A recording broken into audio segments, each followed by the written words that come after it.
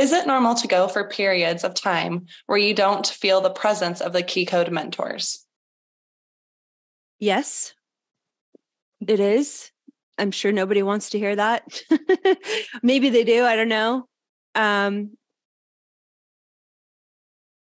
We as humans have highly sophisticated defenses to love. When you touch in to the sovereignty, to the unconditional love, to the radiance of the ascended masters, it can overwhelm your human ego structure.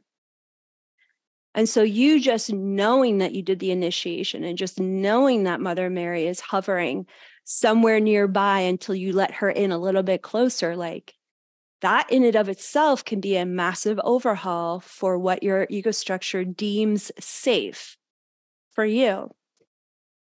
And so very often we have to integrate, say that you're really afraid of being loved and you let just a little bit of that unconditional love in.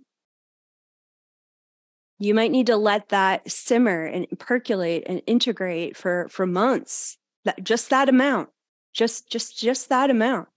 Maybe like Mother Mary bear hugging you for days is just not going to happen, okay? Because you're not going to let it happen. It's too much love. It's too much light. The ego structure flips out sometimes. And so, that's why we have a mystery school for these curriculums. It teaches you how to integrate your relationship with the Ascended Masters in these very powerful curriculums, like 1 day at a time, 1 month at a time, 1 year at a time.